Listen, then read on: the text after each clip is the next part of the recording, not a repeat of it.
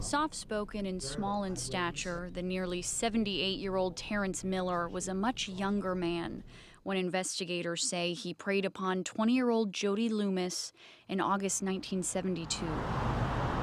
It was still daylight when detectives say the young woman was sexually assaulted and shot in the head in the woods in Mill Creek. Earlier that day, Jody had left her Bothell home to head to the stables, something she did routinely. But it was the first time she had ever ridden her bike there alone. This was such an innocent victim. She was just riding her bicycle down the road when she ended up being raped and murdered. And it's the oldest case that we have here in Snohomish County where we have DNA evidence. It's the kind of cold case investigators dream of solving. And incredibly, 47 years after the murder, that DNA evidence led Detective Scharf to a suspect. Using forensic genealogy, using the DNA to build a family tree led detectives to Terrence Miller, a lifelong Edmonds man who, by all accounts, was a stranger to Jody Loomis. She had her whole life ahead of her. It was just taken away, just taken away. And we live with that every day. When Jody was killed, Miller would have been 30 years old. For detectives and Jody's loved ones, an arrest for her murder was a monumental moment, a time when justice finally seemed possible. But a couple months after Miller was arrested, those close to the case got some startling news. How could this be?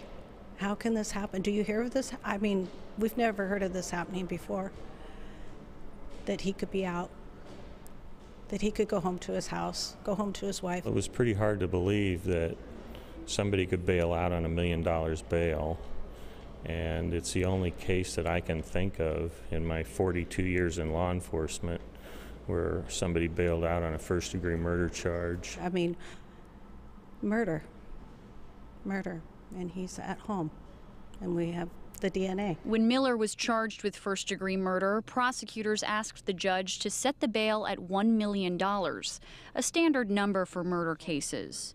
What's not standard is a defendant being able to come up with the funds to make that bond. According to court documents, Miller used a bail company that tells us defendants have to pay them 10% of the bond, and that's money the defendant will never get back. In this case, Miller would have had to pay $100,000 in order to get the comforts of home while waiting to stand trial. It concerns me that he's out there where, you know, he can move around in the community if he wants to.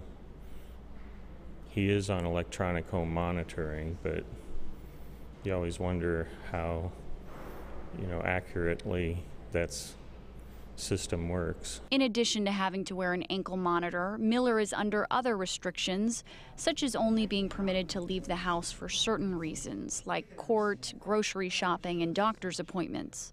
But that's little consolation for Jody's family. I don't think that this is right. The family were devastated by that fact and what could happen. There's a lot of risk at letting someone bail out in a murder case. We wanted to speak with Terrence Miller about his charges and the large sum of money he's paid to avoid being behind bars, at least for now. Miller declined to speak on camera, but tells me he paid the $100,000 bond in full. Terrence Miller's trial is scheduled to begin on June 5th. Now, today, the judge made it clear he doesn't want the case pushed back any longer. As he said, due to the age and the importance of the case, he wants it before a jury sooner than later. It's really